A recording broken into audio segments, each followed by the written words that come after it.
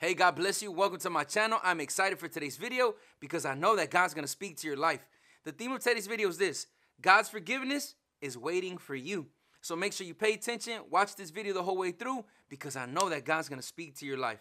We're going to start reading from the book of Luke chapter 23, verse 34 through 38. This is when Jesus is hanging on the cross, and look what he says. This is why I get the title, God's forgiveness is waiting for you. Look what Jesus says. While he's hanging on the cross, while he's in extreme pain, look what Jesus says. And Jesus said, Father, he's talking to his heavenly Father, our heavenly Father. He says, Father, forgive them, for they know not what they do. And they cast lots to divide his garments. They were gambling for his clothes. That's a symbol of mockery. And the people stood by watching, but the ruler scoffed at him, saying, he saved others, let him save himself. As he is the Christ of God, if he is the Christ of God, his chosen one, let him save himself. The soldiers also mocked him, coming up and offering sour wine, and saying, if you are the King of the Jews, save yourself. There was also an inscription over him, this is the King of the Jews. What were they doing? Mocking him, making fun of him, humiliating him.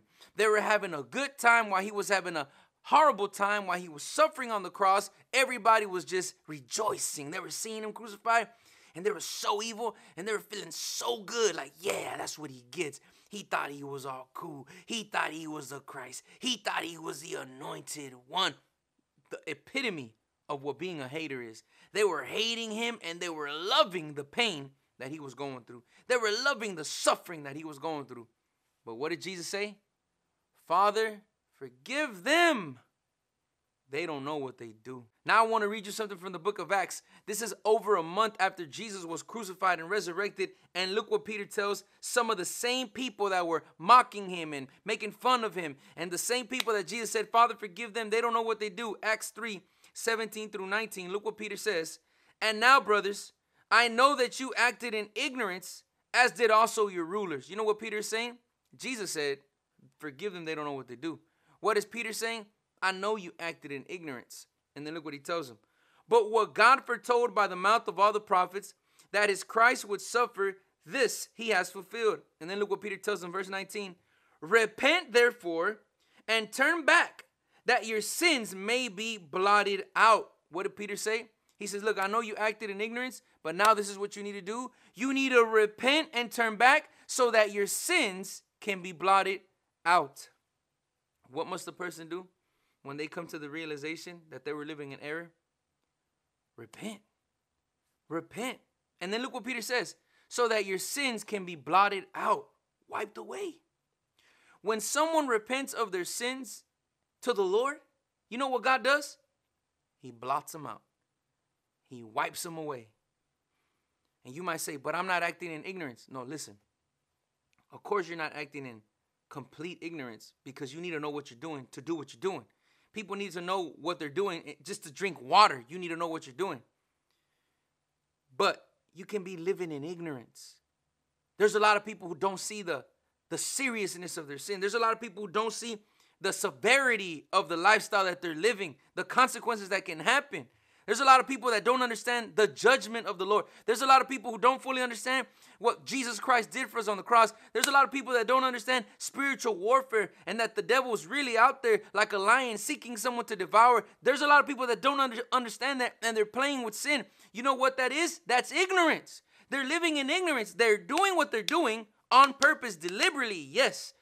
They're practicing what they're practicing on purpose, deliberately, yes.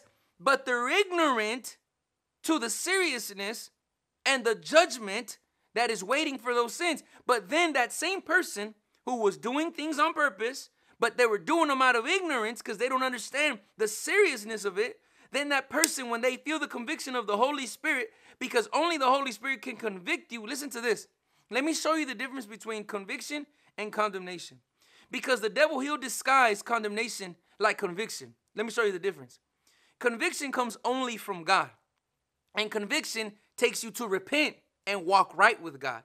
It takes you to go ask God for forgiveness. But condemnation also makes you feel bad for your sins. And that's why a lot of people, they misunderstand it. Conviction makes you feel bad for your sins, but turns you to God. Condemnation makes you feel bad for your sins, but then condemns you and says, you're a hypocrite. You're unworthy. You're not good enough. You failed God so much. How can you continue to live a Christian life if you're failing God so much? You might as well just walk away. You might as well just quit. You see the difference? You feel bad for your sins with condemnation and conviction. But conviction makes you understand, man, I've been failing God. I need to repent and I need to walk towards the Lord. Condemnation makes you feel bad for your sins, but you say, but the devil tells you when you feel condemnation, but I'm a hypocrite. I'm not good enough. I need to just quit. Why even continue to try? I'm just making a mockery of things. They look similar, but conviction takes you to God. Condemnation wants to take you away from God.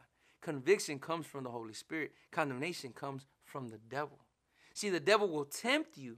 And then if a person falls into that temptation, then the devil will condemn you for that. That's the difference between condemnation and conviction.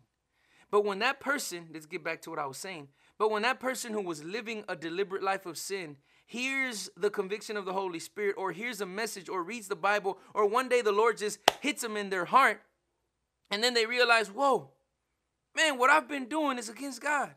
How I've been living is against God. Man, I've been failing the Lord. You know what Peter says? Repent, and your sins will be blotted out. I want to let you know that Jesus was ready to forgive people who were not even wanting to repent. He said, Father, forgive them. They don't know what they do. He forgave people for something they didn't even repent of. You know what he was doing by that?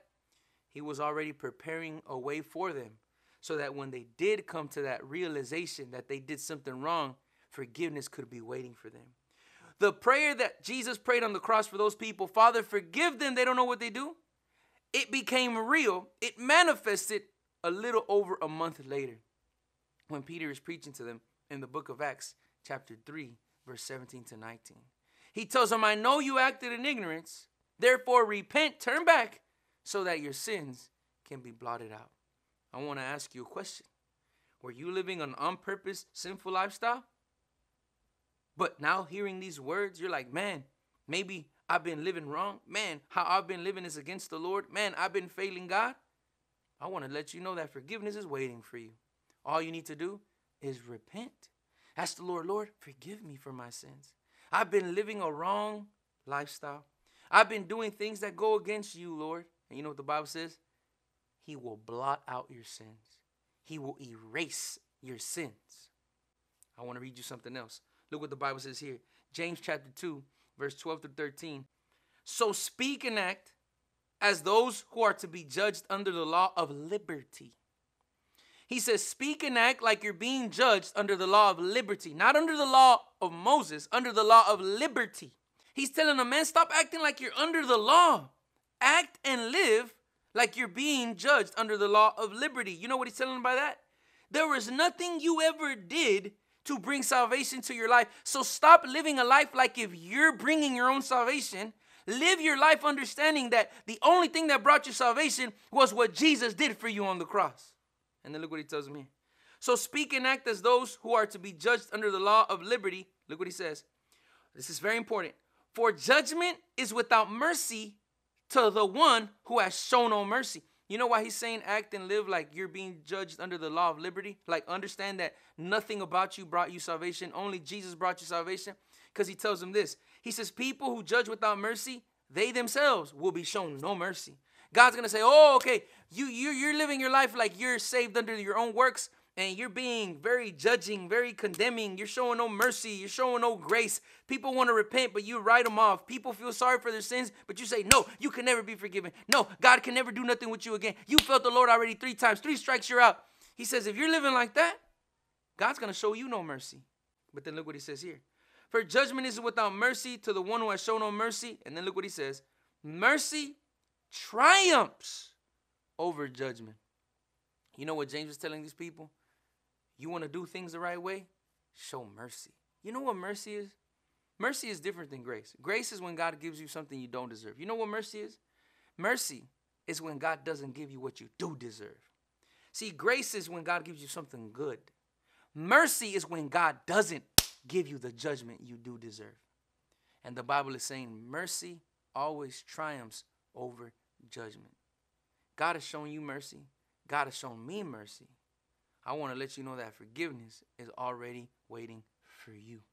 All you need to do is what Peter told the people. Repent, and God will blot out your sins. I hope this video was a blessing to your life. If it was, do me a favor. If you're not subscribed, subscribe. I post weekly videos that I hope and pray will be a great encouragement to your life.